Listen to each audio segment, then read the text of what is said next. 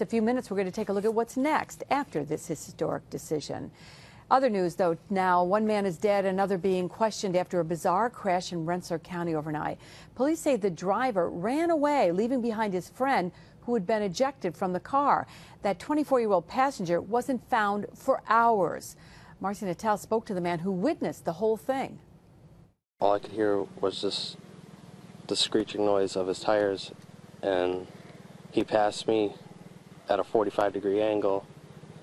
And I looked in my rearview mirror, and all I seen was lights flipping. Levi Borghi doesn't mind being identified, but he didn't want us to show his face on camera. That's because he says he knew the driver of this car that crashed on Cranston Hill Road in Stephentown overnight. He was unconscious, laying on the ceiling of the car. Authorities identified the driver as 20-year-old Brendan Hoffman. Borghi called 911, but by the time authorities arrived, he says Hoffman fled the scene, jumping into a car driven by a female friend. Authorities tried to locate Hoffman, but they wouldn't get a lead until hours later, when Hoffman's father called the sheriff's office. The father stated that his son had contacted him and told him that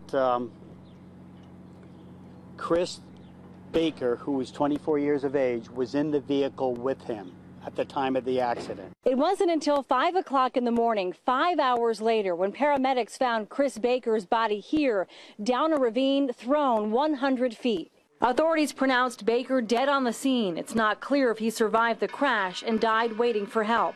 As for Hoffman, he was located at Berkshire Medical Center and is being questioned by investigators. You're upset? Yeah, I'm upset. I mean, just watched one of my friends ruin his life, and a kid within 10 feet of me is dead. Marcy Natal, CBS 6 News, Rensselaer County. And we'll hear from the victim's father, who has a message for other parents, coming up at 6:30 tonight.